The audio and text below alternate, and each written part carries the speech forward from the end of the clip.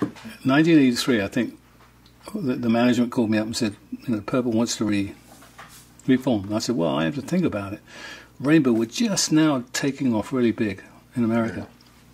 We're really getting somewhere. We're doing big shows, and I don't know if I want. It's so easy to just go back to Purple, And I was like, and Gillan was really up for it, and I'm like, okay, let's try it. Of course, it worked. I thought, Perfect Strangers worked.